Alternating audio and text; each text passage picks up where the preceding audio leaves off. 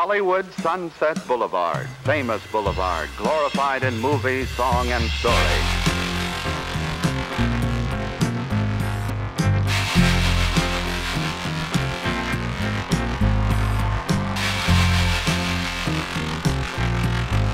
From Doheny to Crescent Heights, there's a lot of ghosts.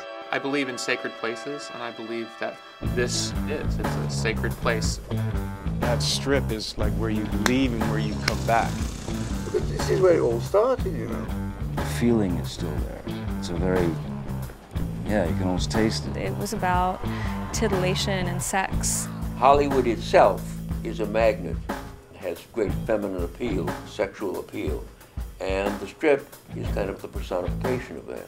Your dreams can start out there, and your dream will end there, you know, if you don't watch your shit. You will die that night, and it will be because of whatever dream you're chasing.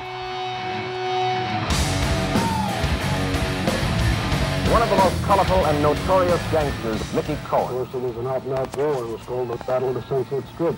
The excitement that happened on my last opening here could not have happened anyplace else. And don't you ever forget it, you fuckers. It was so alive. Honestly, I mean, it was so packed with kids, you couldn't walk. The curfew law is now in effect. Nobody would ever come by and be like, you guys can't do that here. Are you crazy? It seems like this is a place where people sort of come for refuge. Sunset Strip is a civilization for the broken-hearted, the mistreated, the overlooked, the underloved, and the doomed. If you're gonna die, you might as well die here. Die in front of all of us. We'll write songs about it.